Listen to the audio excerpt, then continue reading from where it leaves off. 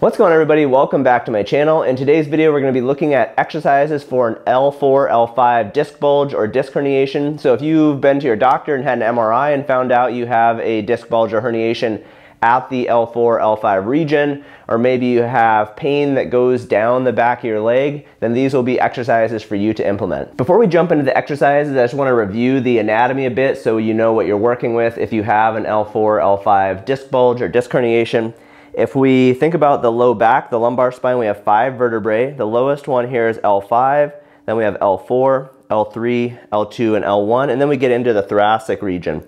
Now, in terms of these lower 5 lumbar vertebrae, when people have disc bulges or herniations, they typically happen at the L5-S1 level or the L4-L5 level. Those are the two most common, so the two bottom levels of our spine. I already have a video on L5-S1, so I'll put a link for that down in the description if that's what you have going on. L4-L5 is this next level, and in between our vertebral bones, we have the discs, and you can see this model actually kind of shows what a disc bulge would look like. This is actually the L3-L4 level, so it's one level up. But you can see when the disc bulges, it can push out near the nerve root that's coming out that area. We have a nerve root coming out at each level. When people have an L4-L5 disc bulge, it typically affects the L5 nerve root more than the L4 nerve root just because of the location of the nerve root.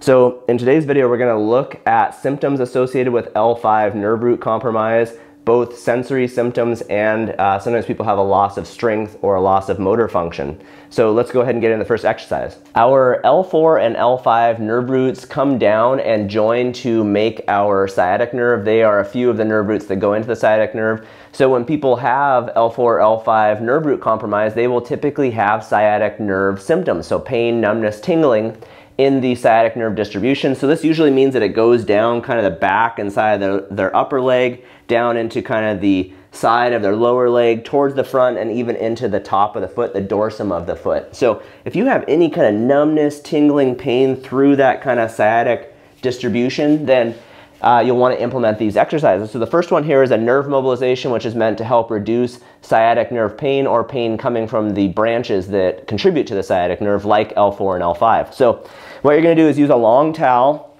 or something like this. This is a stretch strap. It's nice. It's got little loops. It's useful for stretching. I'll put a link for this down in the description if you want to get one. You're going to hook it over your foot of the leg that has the symptoms.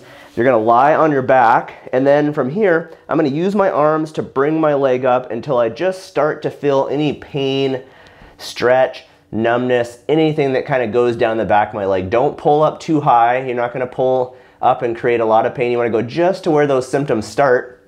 And then we're going to do what's called a nerve mobilization or nerve flossing. So I'm going to do kind of a little movement, a little dance here between my foot and my head. So what's going to happen is when my foot points, I'm going to lift my head. So I'm going back and forth like this, and then when I rest my head, I pull my ankle down. So what I'm doing here is putting tension on different spots of the sciatic nerve. So when I rest my head, my nerve is relaxed up here, my spinal cord is relaxed, but I'm putting tension on my ankle and on the sciatic nerve's branches down by my ankle. And then when I point my foot, I relax the nerve down there, but I put it on tension up here on my spinal cord. So I'm just going back and forth, and this helps the nerve slide and helps, in the research we see that these types of mobilizations also help improve blood flow to our nerves, which can help improve the health of the nerve and reduce pain. So you're going to think about doing 10 to 15 reps of this. When you do a set, then you can just give it a break and see how you feel. If you are brand new to this exercise, I just do one set in the day. Sometimes when we do too many nerve mobilizations, it can make nerve pain worse. So you kind of have to experiment with this and see what's best for you. If you do a set and it feels good, then you could try another one, the next day. Maybe you do 2 sets, something like that. Just figure out, you have kind of experiment with things and figure out what dosage is best for you. Okay, so this is our first exercise. It's a sciatic nerve mobilization. Okay, so the first exercise helps with numbness, pain, tingling, all of those potential sensory symptoms that can come from an L4 or L5 disc bulge. Our next 2 exercises are going to address the weakness or motor aspect of these issues. Again, when people have an L4, L5 disc bulge or herniation, it typically mostly interferes with the L5 nerve root. Now, L5, that nerve root goes to a couple of key muscles, and the main one is actually one of our big toe muscles. So one of the hallmark findings in people who have an L4, L5 disc bulge is weakness in their big toe. So this is something you can kind of test, and if it's weak, then you can actually add exercises to strengthen the muscle. It's called extensor hallucis longus. So if you look down at my big toe, the L5 nerve root helps lift our big toe into dorsiflexion.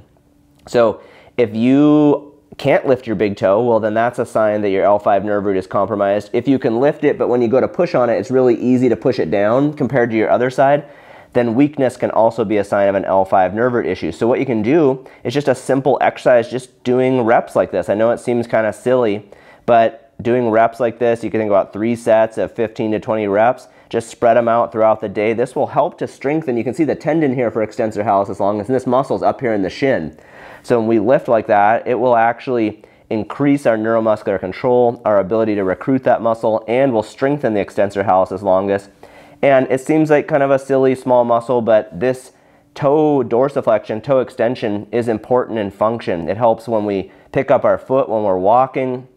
So we don't want to neglect this. You know, it's a muscle you want to work on getting back if you're noticing any kind of loss of control or weakness. So again, just think about 3 sets, 10 to 15 reps, 15 to 20 reps, you can go up even a little higher, and spread them throughout the day and just try to work on activation of this extensor hallucis longus muscle. The one other muscle group we want to think about in terms of the L5 nerve root and the L4 nerve root are the dorsiflexor muscles on the front of our shin here. These muscles help to lift our foot off the ground into ankle dorsiflexion, which we need when we're walking. If we can't do that, if we can't lift our ankle up, we'll catch our foot and we can trip.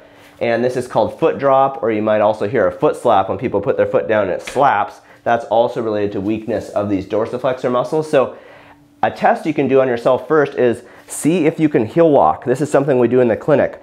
People who have compromise of their L4 and L5 nerve roots often can't heel walk like this. So what will happen is when they try to do this, their foot will just slap down. They can't keep it there. It'll just keep slapping down.